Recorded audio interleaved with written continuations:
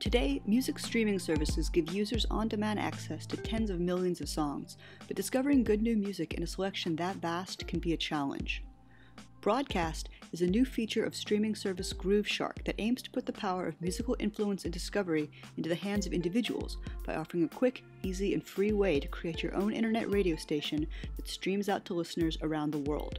We tried Broadcast in its preview phase and found that the intuitive interface made it simple to get a radio show up and running in around a minute. To find songs for our broadcast, we simply typed in the song, artist, or album name in a search bar, which brought back results from the Grooveshark library that we could choose to add to our show's queue, visible at the bottom of our screen. Once we added a song, it immediately started streaming and we were on the air, so to speak. A chat window displays the room's activity and gives broadcasters a way to interact with anyone who enters the room to listen to a show. As a listener, you have the ability to suggest tracks for the broadcaster to play.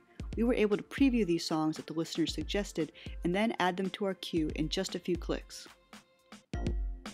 We found it easy to curate and rearrange the order of songs in our broadcast.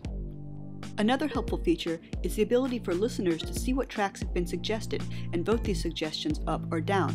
This helps the broadcaster gauge the mood of the room and play what people want to hear, that is, if they happen to be feeling democratic. Ultimately, broadcast puts the power of music curation in the hands of a single individual at a time and has the potential to make powerful influencers out of users who are willing to create great broadcasts and build up followings. This is Ana Herca Robles for LaptopMag.com.